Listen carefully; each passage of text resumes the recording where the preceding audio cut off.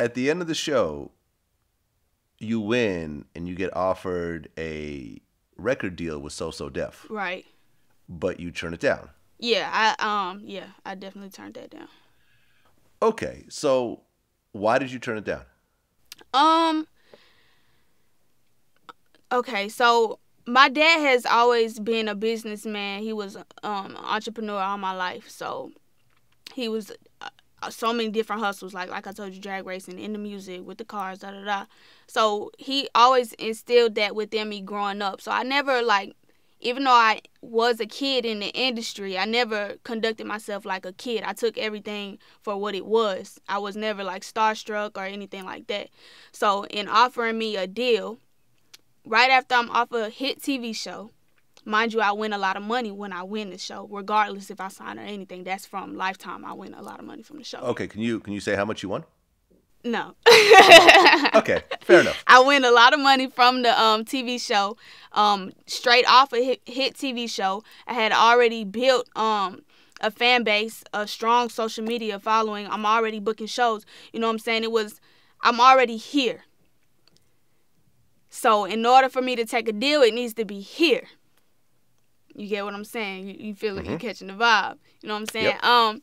It would just have to be something extraordinary. And being that after I won the TV show, I took some of my cash and invested it, and you know what I'm saying? It's too many money flows right now. Like I can ride this independent route for a minute. So if you're not offering this, I'm not even gonna sit down and have a conversation with you. You know what I'm saying? That's basically what it was.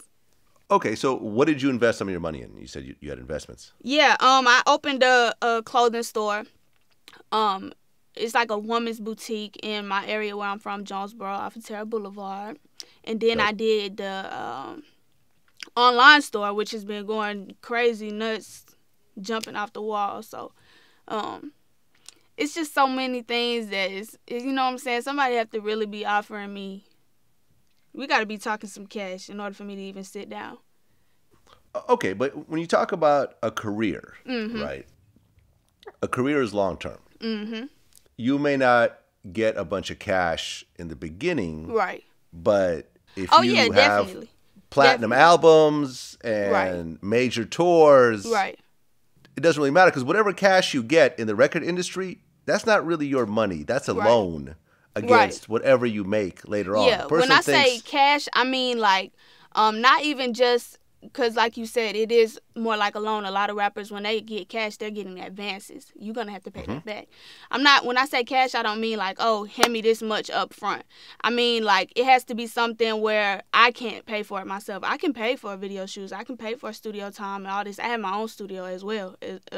A part of the boutique in the back, I have my own studio. So it just has to be, when I say cash, it just has to be some kind of monetary value to me in my career that I can't already do right now.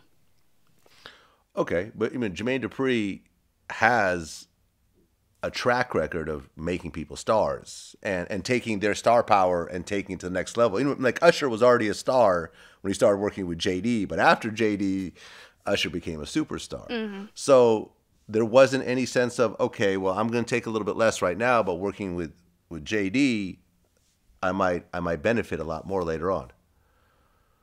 I definitely get the route that you're going. I definitely understand. And a lot of people from the outside looking in they're so curious as to why I didn't sign.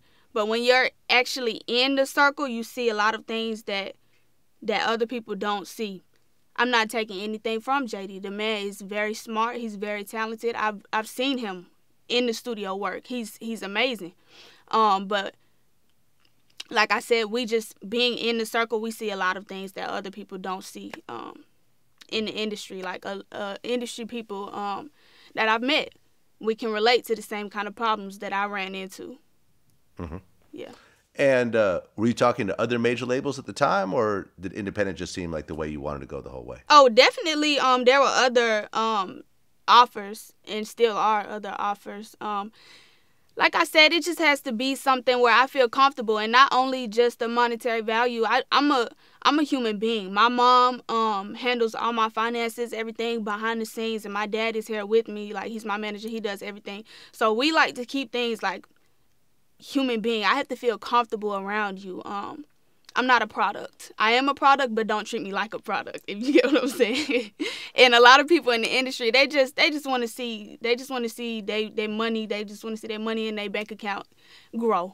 They don't look at you as a human being. So not only do it have to be a monetary value to me in my career, it has to be a situation where I feel comfortable, where I can feel like I could trust you at least a little bit. You know what I'm saying? Mm-hmm. How did JD take the news of you not signing the deal? Actually, didn't even speak with him. And that's another reason where that discomfort comes in. It was a situation where I win the show. We're confused because we weren't even immediately offered a record deal or any kind of contract.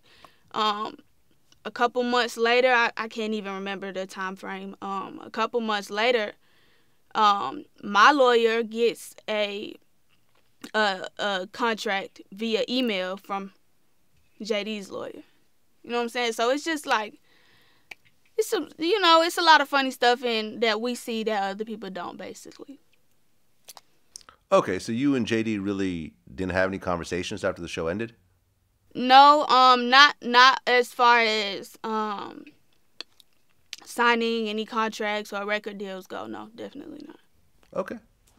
So you leave the show Mm-hmm. and you start grinding again independently. Right. But by this time you have more exposure because you were on TV for Exactly. however how long. So Exactly. it made a big difference, right? Oh yeah, definitely. Okay. So what started to really work for you once you didn't kind of have the show behind you anymore? My fan base is the growth period. Being on this TV platform, you got to understand, there's like, we had millions of viewers every Friday that tuned in to the show. So I have all these people tuned in on my social media right now, and right at the time. And it's just giving them content to keep them tuned in.